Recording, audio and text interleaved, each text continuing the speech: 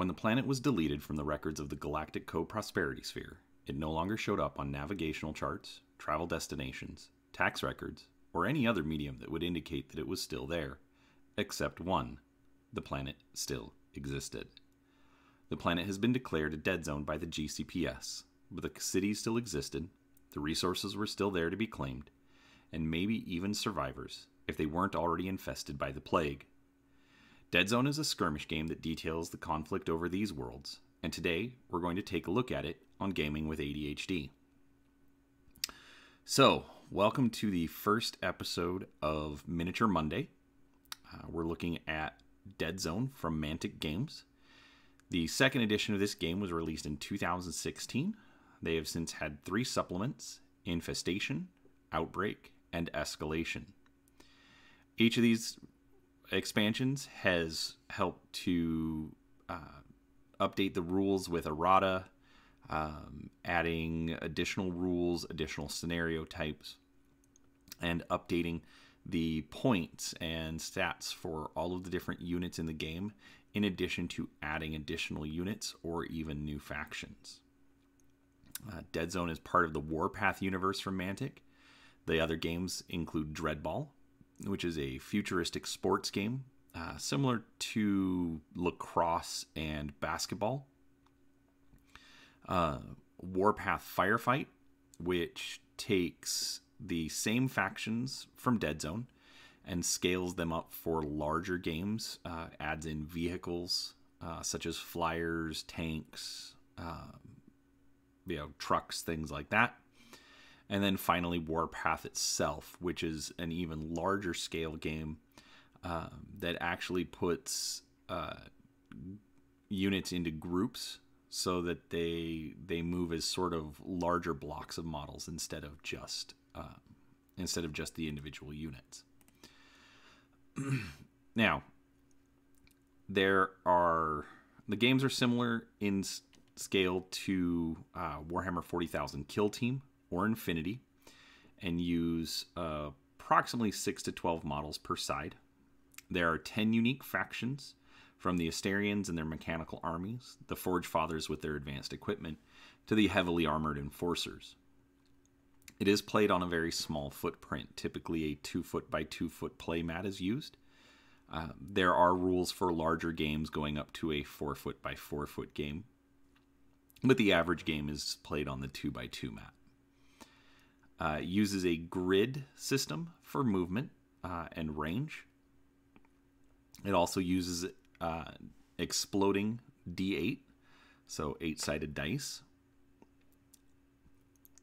Uses alternating activations where each player will move one model at a time, and that model may take either 2 short or 1 long action. And they also use a system of command dice to add in tactical advantages to the different sides, and we'll get into more of that later. The first thing I did want to talk about was the grid system. Deadzone uses a system of cubes. I call it a grid just because it's easier to talk about it that way. All speed values and range values are measured in cubes. So if a weapon has a range of 8, that means it can shoot 8 cubes away. The distance to its target is measured in cubes. Basically, you would count the number of cubes horizontally and the number of cubes vertically, and whichever of the 2 numbers is larger, that is the range to the target. And a model, whenever it is moving, can move to any adjacent cube, either horizontally, vertically, or diagonally. And then finally, each cube can hold a total of 4 size value in models. And we'll get into that in just a moment about what that means. I did want to take a moment and show off a little bit more about the grid system. So as you can see here, we have a model, and it is located in this particular cube. And to execute a move action, he can move 1 cube in any direction. Now, clearly, he could not move through these solid walls, but the game makes the assumption that there are climbing handholds and that these are professionally trained soldiers, and so they will be able to scale walls to get to locations that they need to be. So, this cube, because it is adjacent diagonally to the cube that this model is in, he can easily move up and into this space. He could also move down towards or directly out of the cube into another cube. Now, when moving, you're allowed to place your model anywhere within the cube. He doesn't need to go to a specific location. So it does let you take advantage of features that happen to be in the cube that he's moving into. So over here on this side, we have this little support. You can move so that your model is behind the support and trying to take advantage of cover. If there were crates or other items within the cube, you could place your model behind those. So it does give you a lot of flexibility, because the only thing you're worried about is whether or not you are moving into the cube. You do also have the option of moving within the cube and as part of your movement. So this is a typical stat block. This is actually one of the leaders for the Enforcer faction.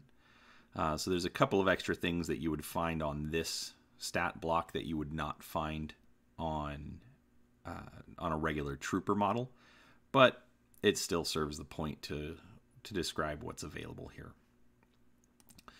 So the unit stats are all located right underneath the unit name, and essentially there are 6 stats that each model has.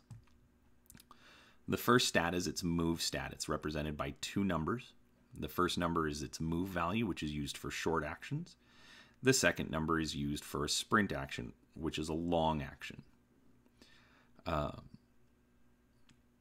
The next value down is the armor value. This is used to cancel successes when determining damage taken in combat. And then below that, we have the size of the model. So as we can see, the Peacekeeper Captain here is a size 2 model. And as I said previously, each cube can contain 4 size worth of models. So you could have 2 Peacekeeper Captains, a captain and 2 troopers. So depends on the particular model. Next statistic here is the shoot value. In this case, the Peacekeeper Captain has a 4+ shooting value. So what this means is that anytime he is making a shooting action, he will roll for 4 or higher on the dice. Now, this statistic never changes. The way that dice work in Deadzone, if there are ever bonuses or penalties, you will be adding dice. You will never be changing the value of the dice that you need to roll. So the Peacekeeper Captain, when shooting, would always roll for a 4 or higher. Same goes for its fight value. In this case, he has a fight value of 5+. And this is used when he goes into melee combat or when he is defending melee combat. The third value here is the save value. And whenever he takes hits from enemy models, this is the number to determine whether or not his armor protects him or whether he's able to ignore the pain, however you want to interpret it. Now, one thing I did mention is that the fighting, the model always has the option that instead of trying to make a save in a fight, he can try to fight back instead, and that allows him to try and eliminate the model on the enemy turn. So it's a nice little option that you have there. Now, as I said at the beginning, the game does come with 10 factions, and we'll take a look at those really quick. Well, most of them. The first one we have here is the Enforcers. They're a human faction. They have one of their features is heavy armor and good shooting ability. Overall, they're a very They're sort of the elites of the human factions. Our next one is the Asterians here in the middle. They're a space elf type of army. They are actually mostly a robotic army. You will have some units, some elite units that are actual living models, but most of them you will see are these marionettes or ciphers that are or drones, as you see here in the front, that are basically mechanical constructs and used to fight the wars for the Asterians. We then have the Forge Fathers. Forge Fathers are heavily armored. In fact, they are responsible for building the armor of the Enforcers. They are, while they are very technologically advanced, they do still have a very stratified society. So these models here in the middle are actually the Brockers, which come from the lower class of the Forge Fathers. And so you have lots of very heavily armored units, but mixed with a lot of light or no armor units of basically the underclass being pushed into the fight. Next, we have the Marauders. Marauders technically make up a part of the Galactic Co-Prosperity Sphere.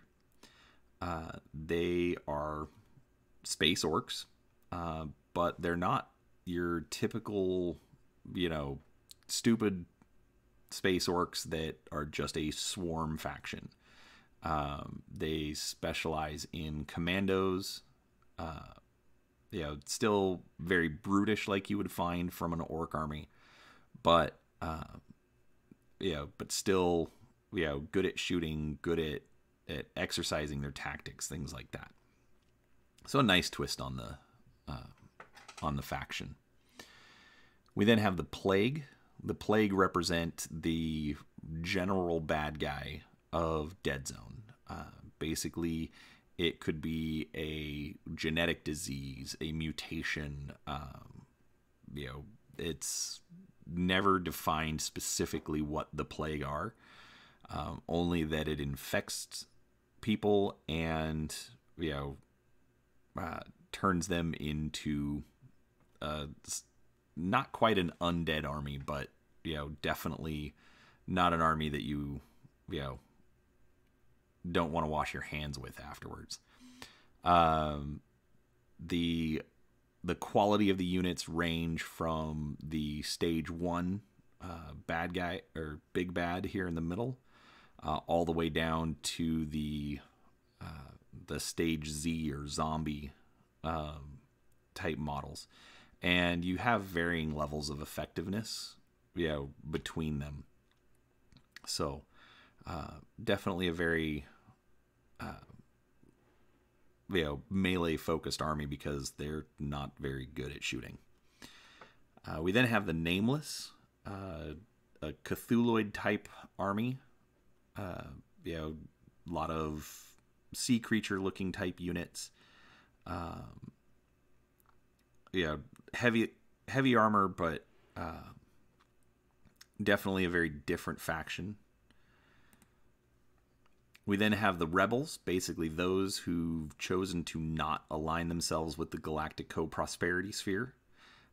This is actually one of my favorite factions, not necessarily for its effectiveness or tactical ability, but because it allows Mantic to be a bit flexible. They don't have to have every single model some variant on the same race. It's if they come up with a cool alien design, well, Rebs are a great place to put it in because it won't be out of place. But they do have humans and other races that you would see around as part of the faction, so that's pretty neat too. We then have the Veermen, so space rats. Lots of swarm models backed up with lots of heavy hitters in the background. And then finally, we have the GCPS Marines. They are a human faction, but much lighter armor, and similar to along the lines of like Starship Troopers, the movie, not the book. But still good soldiers, but just your average guys, not the elites. There is another faction. Is the Maison Labs. I didn't grab a picture for that one because the Maison Labs is actually its core is a human faction, which then actually will take big bad models from the various other factions, put those in as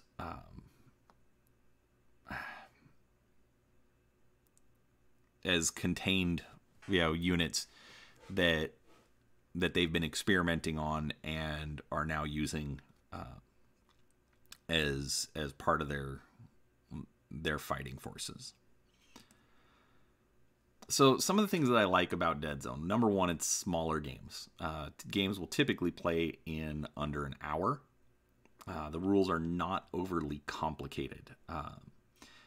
It's pretty easy to get into a game, have some fun. In addition, the game is very actively supported by Mantic Games. I know they announced a couple of weeks ago some new models that are coming out for the game. So every year they've had new releases. Not as many as you would see from some other companies, but Mantic does have a lot of irons in the fire. So, from a smaller company, it's nice to see that it's still, actively supported and they're not just moving on to the next game. The factions definitely do not feel duplicated. I'm not going to play the same game versus a Veerman player that I would versus an Enforcer player versus, an Asterion player. Every faction, has its strengths, has its weaknesses, and is going to be a different experience to play against. I do also like that there are only two human factions. There's the GCPS Marines and the Enforcers. And while technically, yes, you could include Maison Labs, the fact that it does pull from all the different factions for some of its big units, I think definitely doesn't necessarily put it in as a human faction as the other two do. In addition, the core rules have remained mostly unchanged. Like I said, errata and fixes through the other books. But if you grab the core rule book, you'll still have plenty of options to get into the game and have some fun with it. One of the best parts about Deadzone is the community behind it.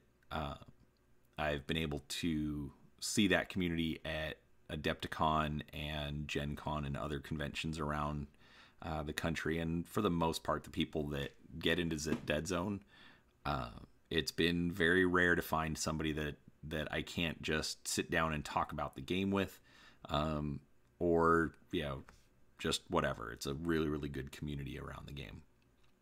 And then the other thing that I do like is the fact that there's a very low barrier to entry in the game.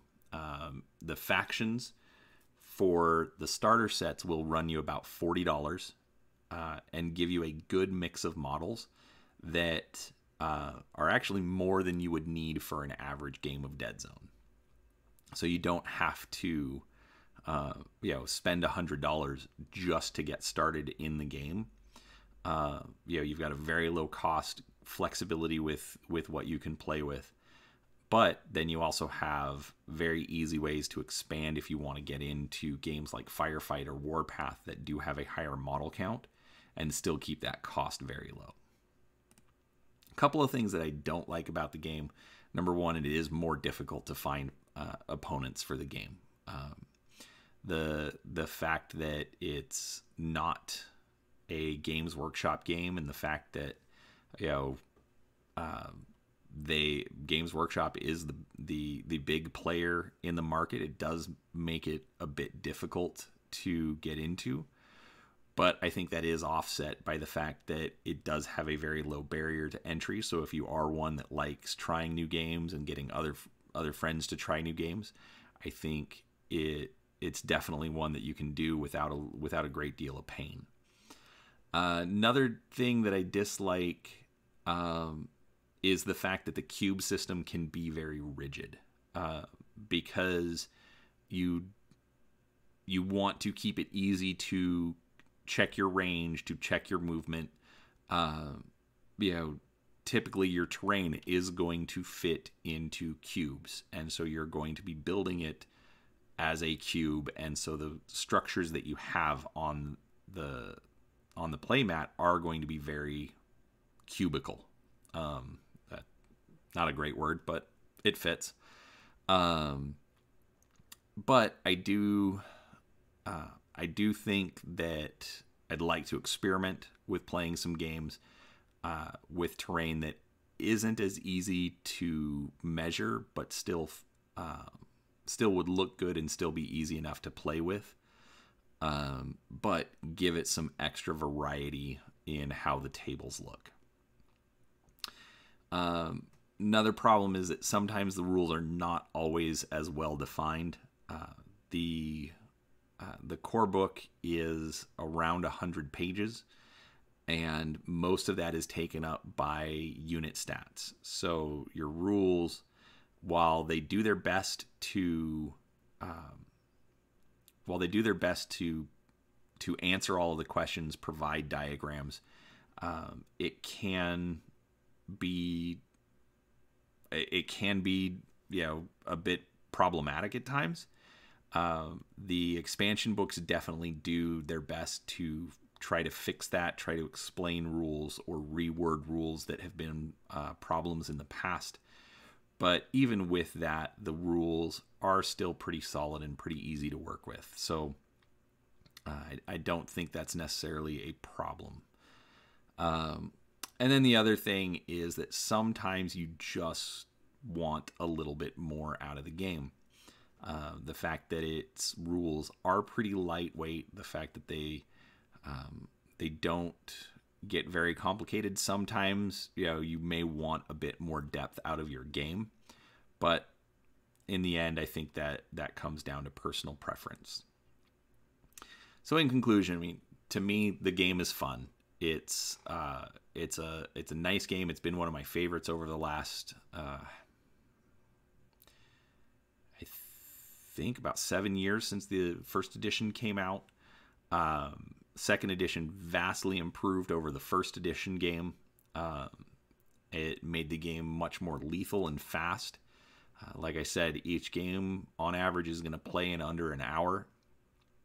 And in the end, I would absolutely recommend Deadzone if you'd like to give a try at miniatures wargaming. As I said, with its low barrier to entry and the fact that it tries to keep the rules fast and playable, I really think it's a game worth checking out. So